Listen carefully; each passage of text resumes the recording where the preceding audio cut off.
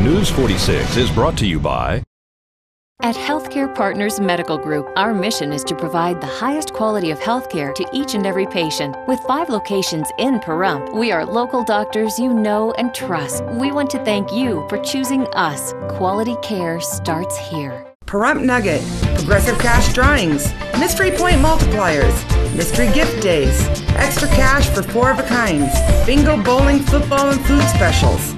Looking for constant action? Look no further. Pahrump Nugget Hotel and Casino. Around 6:30 last night, a single vehicle accident on Basin just east of Linda Street.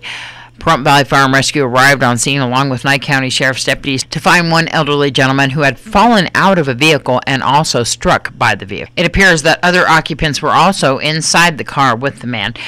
Valley Electric was also called on scene to evaluate a power pole that was also part of this accident.